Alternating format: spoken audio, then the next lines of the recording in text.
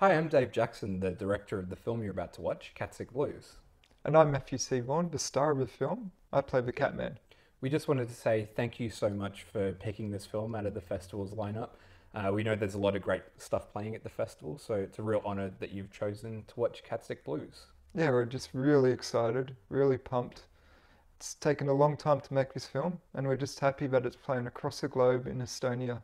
And we're actually not the only ones that are happy about it playing in Estonia. We got a letter from a very famous Australian. Matt received it in the mail yesterday. Yeah, I was just went to the mailbox, just looking through my mail, and there was a letter from the Australian Prime Minister Malcolm Turnbull.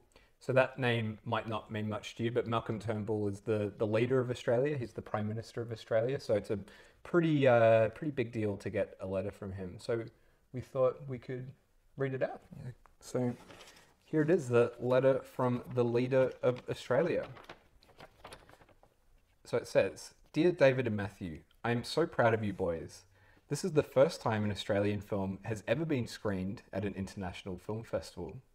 I really liked the big cat penis dildo and the bit where Matt smashes that woman's face off. Lots of love and kisses from the Honourable Prime Minister, Sir Malcolm Turnbull." So, pretty amazing to receive that. It's just overwhelming. Yeah, and I mean, just the letter itself is overwhelming, but he also sent us a little present with the letter too. So he sent us a little package, and with the letter, he sent this little guy as well, which is really nice of him. And you might be looking at that and thinking, you know, what's this got to do with the film? What's that? Is that a minion from the film Minions? And yes, it is. And if you watch the film carefully, you might be able to spot a few little Easter egg tributes to that film.